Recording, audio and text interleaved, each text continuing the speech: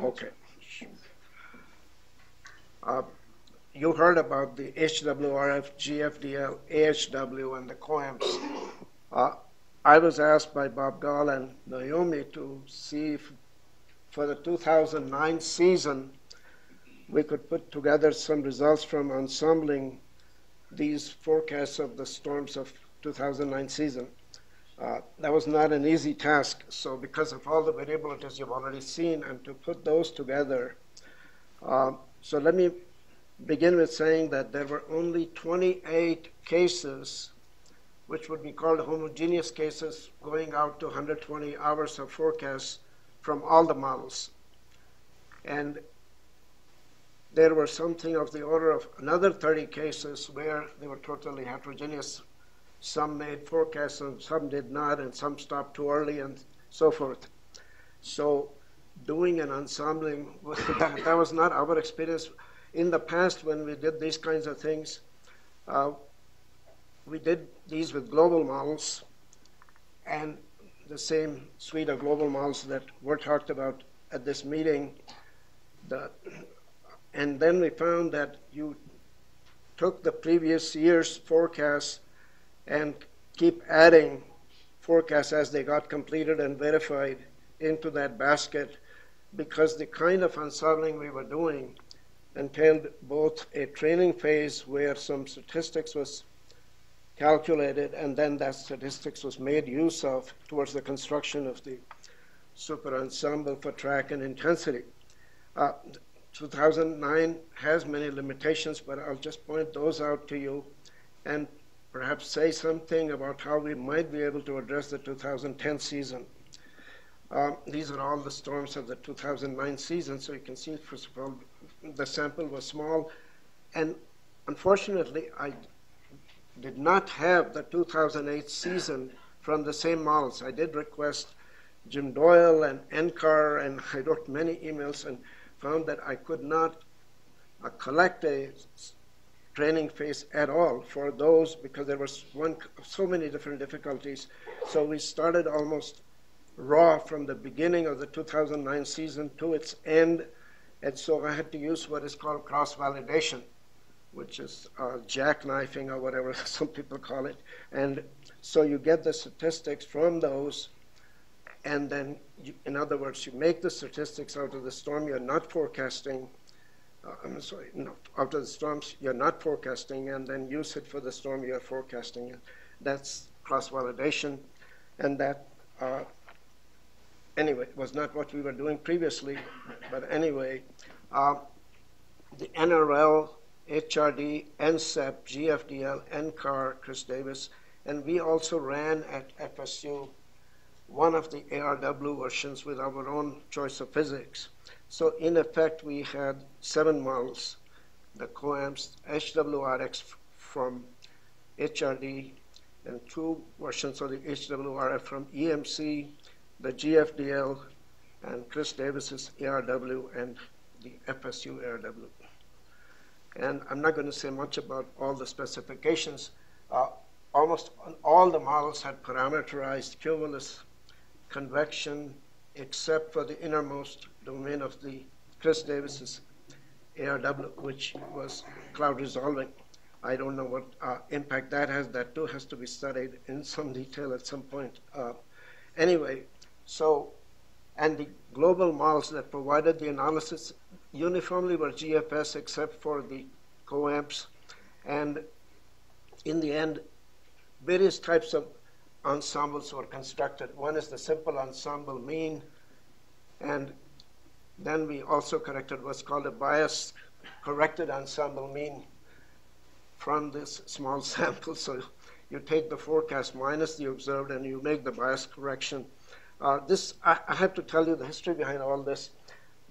There is a huge amount of work going on at FSU in NWP, climate, seasonal climate, and these same kinds of tools or variations thereof have been used. And we have found value in most of these. But then when you're dealing with data sets such as provided by the global centers, that has many years of forecasts, then the training phase is very robust. And we have found very good use of these same ensembling constructions. But when the sample size is small, I keep on repeating, there are major problems.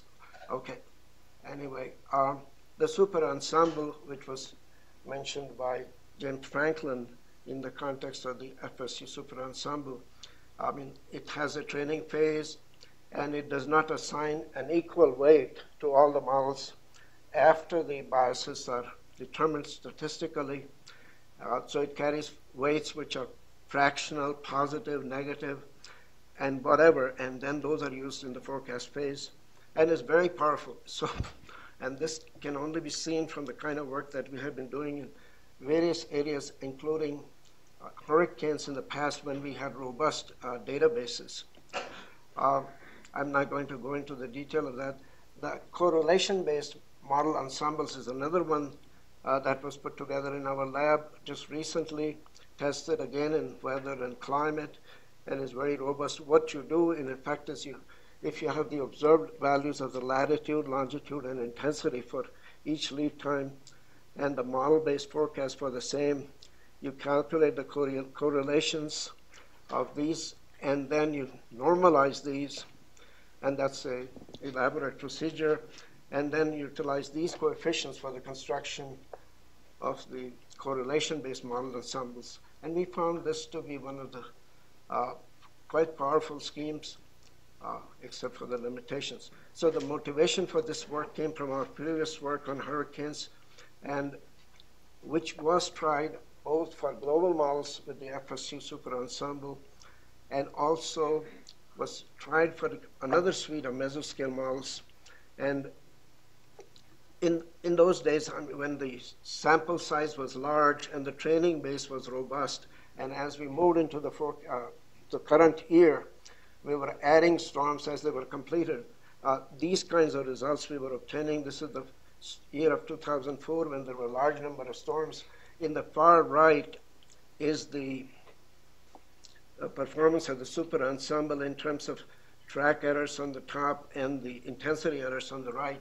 And this was possible because we always had of the order of 70 cases for the 60 to 70 cases in the training phase of the super ensemble. And this is a kind of track improvement that the super ensemble was providing. This is Francis, and in the kind of track forecast, right bias, and so forth. I mean, this is considerably reduced from the super ensemble. This was typical of forecast that we had made in 2004 and followed up by the other group that's doing it currently. In the mesoscale, Naomi provided some data sets, and then we did put together a number of models at that time. This was a few years ago, and our experience was very similar, that even for the mesoscale models, if the training phase was robust, you could reduce the errors from the construction of the multi-model super ensemble for both track and intensity. These were for the 2004, 5, and 6 seasons. And overall, I think these results showed that compared to the member models, you could, for these seasons of 2004, 5, and 6, collectively, you can reduce the errors. And I think here is the nice feature of it, that these ensembles, a priori, you don't know when a forecast is issued and given to the Hurricane Center. They don't know which model is the best. You just saw the performances of the various models. For a given storm, you don't know, but you can tell a priori that one of these ensemble methods, such as the bias-corrected ensemble mean here, or the ensemble mean, those will immediately after the forecast, you could say that this could be a good product, and some of the close neighbors might be one of the best models. And so, I mean, this is the kind of information we had used in the past. We also tried something, knowing in the 2004, 5, and 6 seasons that both large-scale models were doing quite well, as well as mesoscale models, they were doing quite well, that perhaps some combinations of those might work. So we simply explored possible combinations of large-scale models and small-scale models, but I have to say that a few seasons still does not stabilize any of these things. But these are worth exploring, and this was just very exploratory. Going on to the 2009 season, there were 9 storms, of which 3 of them were so short-lived, it was not worth, going much into those, and so I'm not going to show those. Anna, Danny, Erica, Fred, Grace, and Henry, these were the storms that we looked at more carefully. And typically, as soon as a forecast was completed, this is what GFDL, HWRF, NCAR, and HWRFX, all these participating groups under the umbrella of HFIP, they were sending the forecasts collectively so that we could pull them out and look at them and see the performance of these storm by storm as they came by. Track forecasts in general were quite good in the case of Anna, except that, again, some forecasts were taking it too fast and others were taking it too slow. But in general, the tracks were very similarly headed in the case of Anna, but it was the intensity forecast where some models, such as HWRFX, was somewhat overestimating, and some models, such as our model, and were underestimating, and the NCAR model was closer to the ensemble mean, which was closer to the reality of the forecast for that storm. But there was considerable variability from storm to storm, and who was number one, if you go by this kind of numbering, then they varied from almost everybody had a chance to become a number one at one time or another.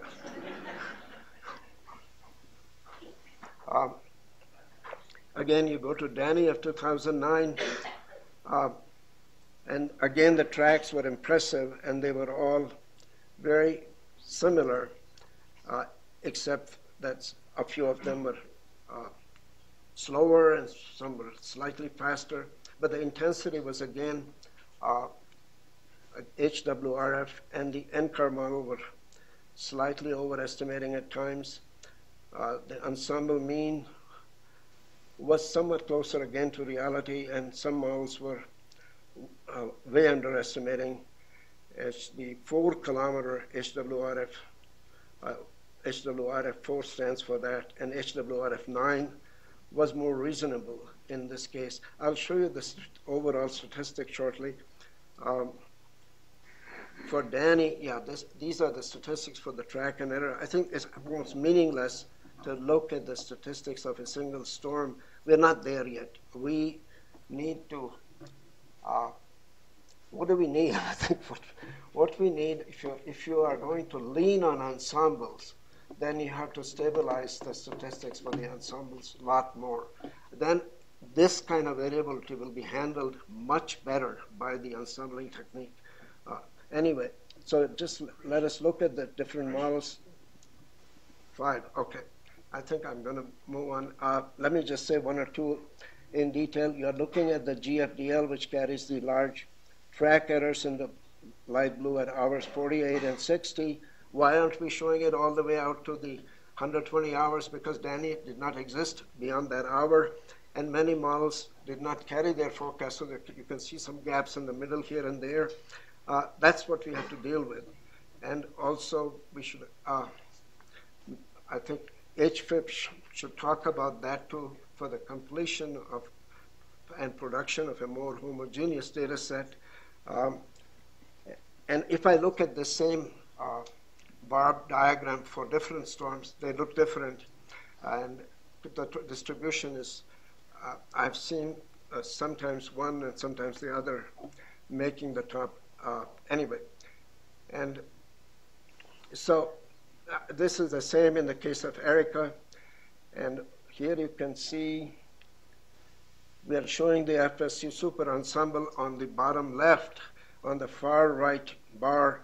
And you can see that it's doing very well, and so is the ensemble mean compared to all the member models for the intensity forecast.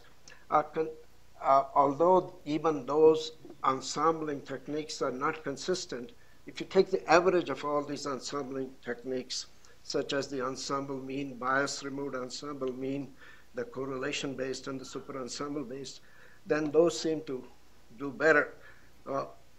Better, but not quite what you want. You can do, I feel that you can do far better if you had a better sample. And the sample is not asking for more storms in the next year.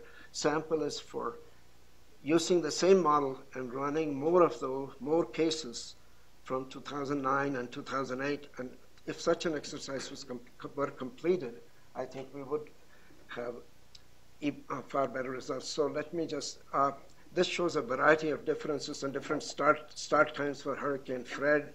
And on the whole, you find that the same model, which is overestimating, tends to overestimate for the same storm.